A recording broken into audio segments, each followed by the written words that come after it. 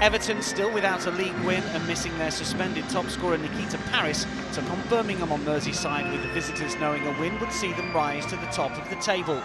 And the Midlanders were only denied an opening goal thanks to a superb stop from Rachel Brown, finish from Jess Carter's well-struck effort from distance.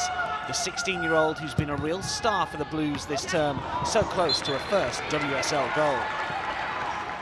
David Parker's side continued to gather momentum, and when Brown finished lost sight of Karen Carney's corner, she was indebted to Danielle Turner's goal line clearance to preserve parity. Carney was at the heart of everything good about the Blues attack. However, after creating an opening just inside the penalty area, the England international could only steer wide. After the break, the former Chicago Red Stars striker was at it again. Her free kick was comfortably gathered by Brown, finish though. Andy Spence's team were without a win in 4, but had scored in each of their last 3 fixtures. Lucy Whipp's close-range shot after Aoife Mannion's indecision, the closest the home side came to extending that run early in the second half. Birmingham, though, were beginning to dominate, and Everton were thankful for a second goal line clearance from Turner to keep the score at 0-0, this time from Aoife Mannion's header.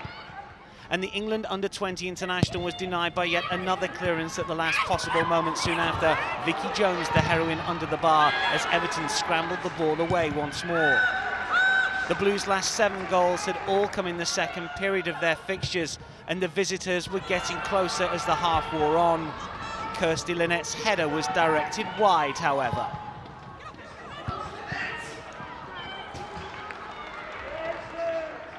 Then, in added-on time, the chance of the match for Birmingham.